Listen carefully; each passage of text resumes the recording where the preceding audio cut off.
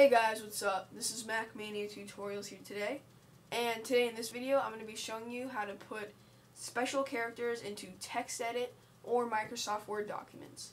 In this example we're going to be using TextEdit. The first thing that you're going to want to do is open a TextEdit document, which I have here opened already. The next thing that you're going to want to do is be in Finder and go to Edit, Special Characters. There's all kinds of symbols, punctuation, and different scripts.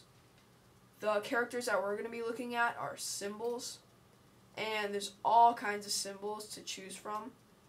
I usually like the miscellaneous symbols or the arrows.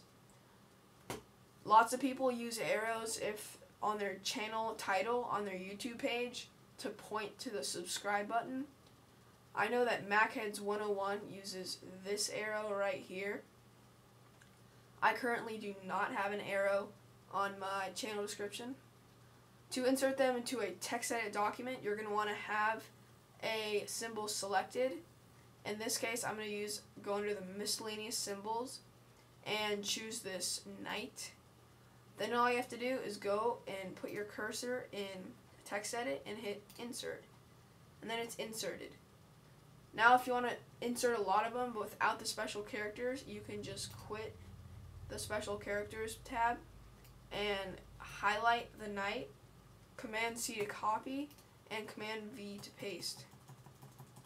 So that's how you can get special characters and put them into TextEdit or Microsoft Word documents.